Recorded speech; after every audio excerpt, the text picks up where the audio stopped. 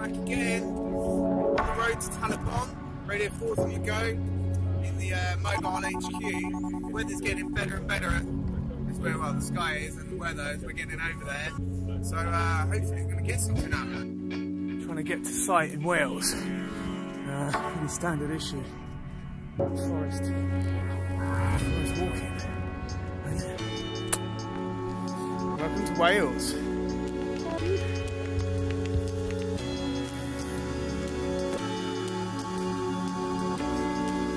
Let's get some of this cloud burn off so we can get some flying in.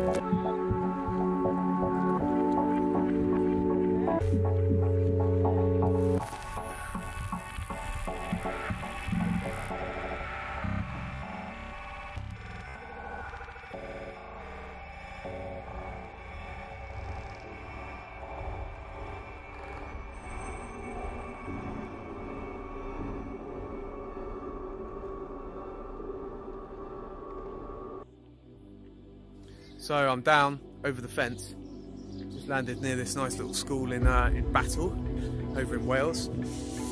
What an absolutely cracking flight. Really love the Buteo. Performed so well, so, you know, keeping up with gliders a couple of classes above it realistically. You know, I was mixing it up with some Ds.